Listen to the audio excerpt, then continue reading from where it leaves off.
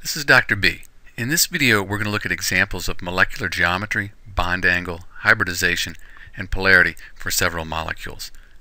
In the last video we looked at how the chemical formula kind of gives you some information about the number of atoms, but it doesn't really tell you about their arrangement in space. When we draw the Lewis structure, we've moved to a two-dimensional arrangement. Now we can see where the electrons are and the hydrogens are, all in relationship to the atoms involved. Once we have the Lewis structure, we can then figure out what the molecular geometry is, the shape in space, 3 dimensions. And we can do that with some fairly simple rules. So that's what we're going to do in this video. Look at the molecular geometry, bond angle, and hybridization, and the polarity based on that Lewis structure. So let's try some examples. The first step is to have a Lewis structure drawn. We have one right here for NH3. We can then write the molecule in a generic format to try to figure out its molecular geometry. Here, A represents the atom that we're interested in this case the N. X is the number of atoms bonded to the central molecule, or the one we're interested in, the H's in this case. In N, those are the non-bonding electrons, and we're going to put those down in terms of pairs of non-bonding electrons. So here's our nitrogen, and then X, we have 3 atoms, 1, 2, 3 atoms bonded there, and non-bonding pairs of electrons, we have these right up here, so we'll put a 1 right here. We don't really need to leave the 1s there, they're implied, so let's get rid of those. We can now look this up on a table, or if you've memorized the table in your brain, and see what the molecular geometry is for the molecule. This table has some of the more common geometries that we'll run across. So we look down the table, we're looking for AXN, and actually down at the bottom, AXN.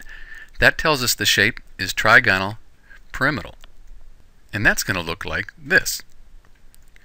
We'll have a bond angles of 109.5, like that, and our hybridization will be sp3. In terms of polarity, we know that the nitrogen right here is more electronegative than the hydrogens. That means it's going to be a little bit negative, a little more negative, and it'll be a polar molecule. We show the negative side with this delta symbol and a negative, and the delta positive down here to give you a general idea of the polarity of the molecule.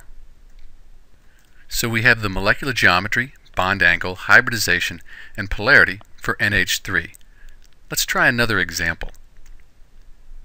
So for CH4, we have the Lewis structure over here, and we could also write it like this. In this case, this line represents a pair of shared electrons, just like over here. So those are the chemical bonds between the carbon and the hydrogen atom. So we can now write the generic format for this molecule. We have the carbon atom right there, and then we have atoms bonded to the carbon, 1, 2, 3, 4, or over here 1, 2, 3, 4. So we have 4 of those.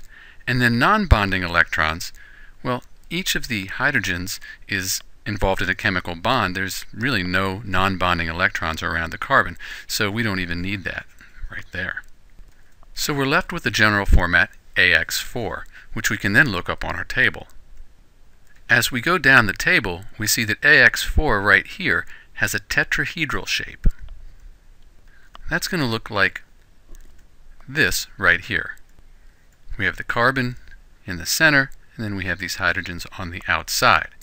The bond angle is 109.5, and it's sp3 hybridized. When we look at polarity, we can see that the hydrogens are symmetrically distributed around the carbon, and that they all have the same electronegativity. In that case, there's no clear negative or positive side to the molecule, and we say that it's non-polar.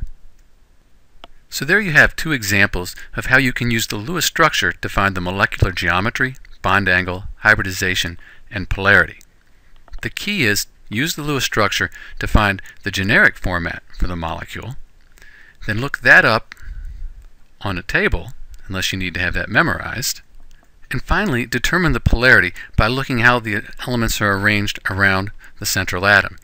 If you have an electronegative element on one side, that's going to be a little bit more negative, and on the other side positive. Unless they're all the same and the molecule's symmetrical. In that case, it'll be nonpolar because there's no difference in charge. This is Dr. B, and thanks for watching.